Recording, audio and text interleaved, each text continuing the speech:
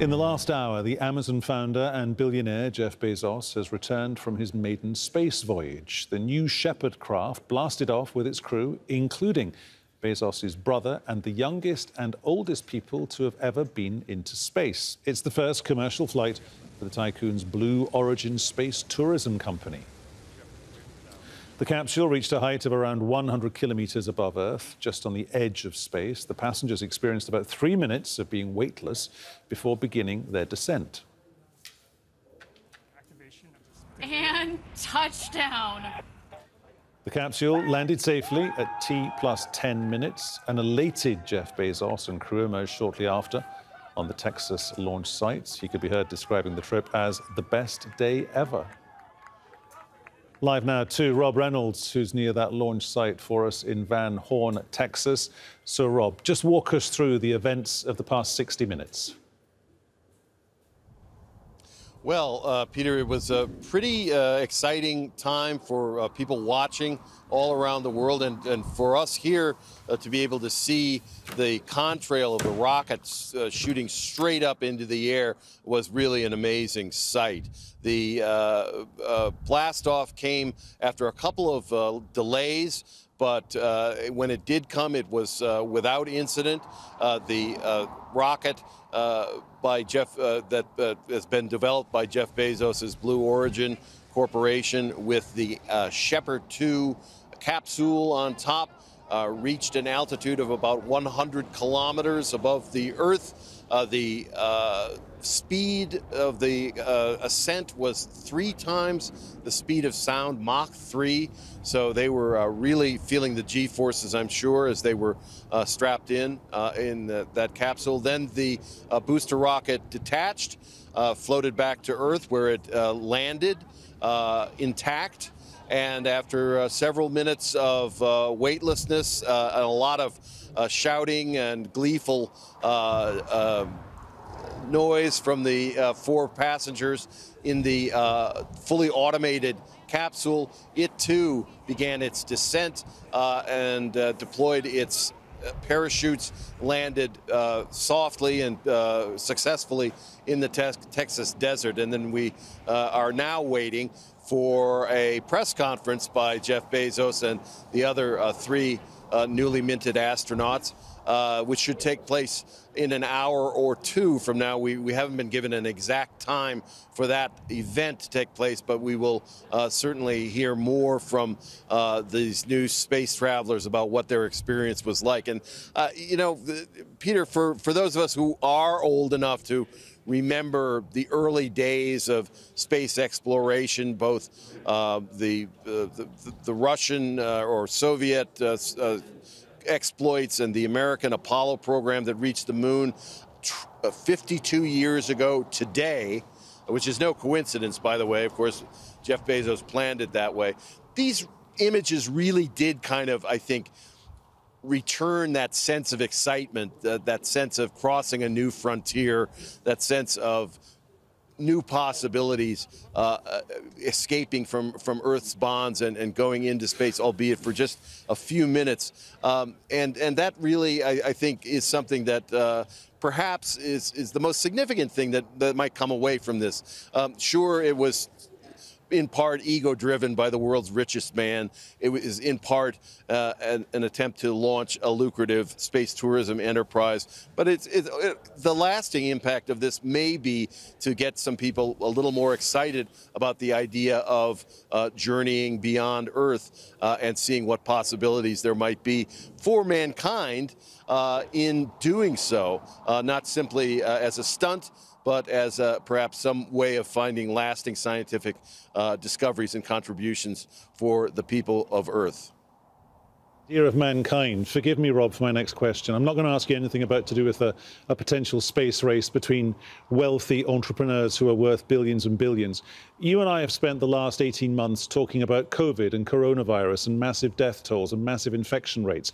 Is there a link of commonality, however, between the events today and the space missions of the Apollo era when it was at its height and its hope? It's about America being allowed to feel good again about America. There's good times coming back. It kind of inculcates that atmosphere of oh, this has been a success, we can enjoy this? For some, I think, yes, but we live in a very different America than we did in 1969 when human beings first stepped on the moon. It's a divided country. There are people who refuse to believe the coronavirus is a real thing. There are people who know the coronavirus is a real thing and yet refuse to get readily available injections to prevent it. There are those who refuse to wear masks. So the politicized atmosphere that exists in 2021 is far different from even the again, highly politicized and conflicted atmosphere of the late 1960s. But having said all that, I think, yes, there will be certainly some people who will feel this is an accomplishment. This shows what people with great engineering skills, with enormous scientific knowledge, with about belief in science, which is important, what they can do and what they can accomplish. And that does carry with it some message for the current state of affairs here on Earth with regard to our global pandemic. Here on Earth, for sure. Rob, many thanks. Rob Reynolds reporting live there from Van Horn in Texas. Well, earlier this month, the entrepreneur Richard Branson, as we've been hearing, took off his specially designed rocket plane. They are both major milestones in the push towards private commercial space travel. Like Branson, Bezos and his new Shepard craft didn't go fast enough to go around the planet, so it's being called a suborbital flight. Instead, passengers spent a few minutes experiencing weightlessness. Bezos did reach outer space, which the world governing body, the FIA, puts at around 100 kilometers above the surface. Now, Branson only made it to what some say is the edge of space, his Virgin Galactic mission reaching an altitude of 88 kilometers. Both commercial flights are still a good way from the International Space Station, which orbits Earth at around 400 kilometers above us. SpaceX, the company owned by the third billionaire Elon Musk, has already delivered astronauts to the space station. His commercial flights are due to launch later this year. Let's talk now to Tanya Harrison. She's a fellow at the University of British Columbia's Outer Space Institute. She joins us on Skype from Washington, D.C. Tanya Harrison, welcome to Al Jazeera. Is today a game changer? I would say so. We're finally seeing all of these commercial space companies getting to the point where they're launching humans to either the edge of space or into space. And that's really going to change the paradigm of, how much it costs and how difficult it is to send humans, not just for space tourism, but for scientific research and sending more humans to the space station. What do we get from it? In terms of humanity in general, Rob put it really well in his field report, actually. There's not just inspiration coming to people watching this in the hopes that they might want to enter something related to space. They might want to enter science and technology and engineering fields that benefit us here on Earth, working on satellites that image the Earth every day to teach us about the effects of climate change, or work on engineering to help us combat some of the impacts of climate change. On the space station, for example, they're doing a lot of biomedical research to try and see if we can find cures for infectious diseases or treatments for cancer. And so there's a lot of impacts on research that we do in space that maybe the general public isn't all that aware of, but everything that we do in space is really geared at trying to improve our lives here on Earth.